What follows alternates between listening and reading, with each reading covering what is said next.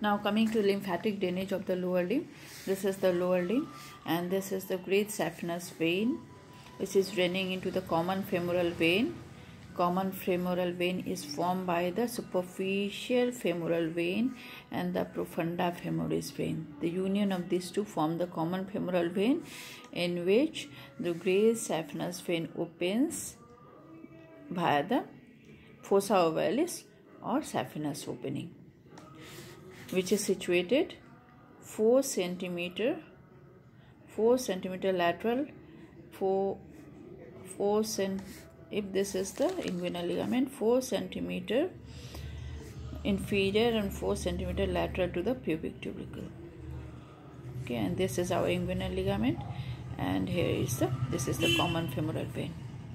Okay, now this there is along the inguinal ligament, this is the superficial inguinal lymph node. Superficial inguinal lymph node, and this is the great saphenous vein, along which lies here is the vertical group of the superficial inguinal lymph node, and this is the horizontal group of the superficial inguinal lymph node. Vertical group lies along the great saphenous vein, whereas the superficial lies along the inguinal ligament. Okay, and these are divided into two groups. This is the medial supero,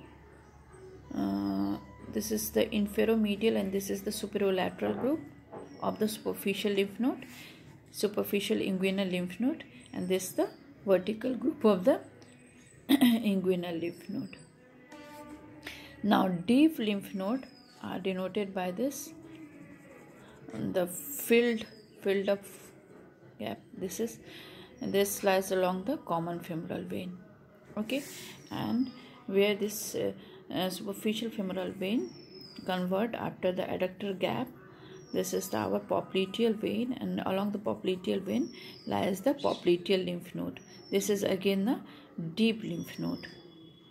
Okay, now this superficial inguinal lymph node, it subserves many purposes. It drains many area. That is, the mnemonic is Vasu Patali Bachchi. Okay, V for vulva, A for anal canal, anal canal below pectinate line, as for scrotum, U for umbilicus, below umbilicus, anti-abdominal wall, as well as the uterus. Patli, P for perineum, T for thigh, L for leg, B for buttock, and B for back below iliac crest. Okay, these are the site which is going to drain into the superficial, this vacant O, these are the superficial group of lymph node. So vulva, it lies here, so this will go into this. Okay, the inferomedial part of the horizontal lymph node. The anal canal, it also lies here, anal canal, so this will also go with this one. And then scrotum, it also go with the medial group. Then umbilicus below the anti-abdominal wall, here is the umbilicus, and the anti-abdominal wall below umbilicus, it will go to the both side horizontal group. Okay, now the perineum lies here, so this will go into this. Okay, and thigh, this all thigh will go into the vertical group. Leg, it will, the superficial one go to the vertical group, and the deep lymphatic of the leg will go to the popliteal, and deep lymphatic of the thigh will go to the deep group of inguinal lymph node. Okay, now what is this? Buttock lies behind, so this will go to this one, the superficial, and the buttock and the back below iliac crest. This will also go to the lateral group. And so these are the superficial lymphatics, lymph node going to the superficial lymph node, and the deep lymph node is receiving the deep lymphatics from the leg, and this receives the deep lymphatics from the thigh, also from the back of leg going to the this deep lymph node.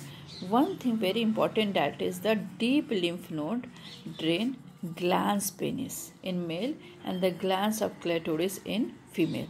So deep inguinal lymph node, it may be the sentinel lymph node for the penile cancer.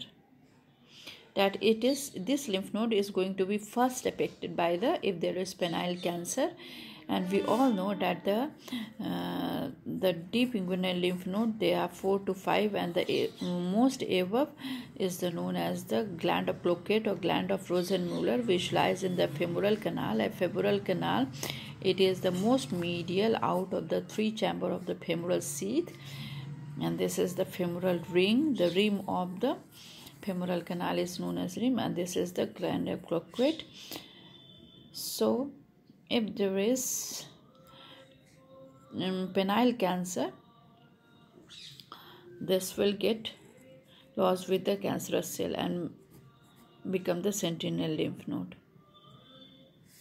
Okay, so this is all about the lymphatic drainage of the lower limb.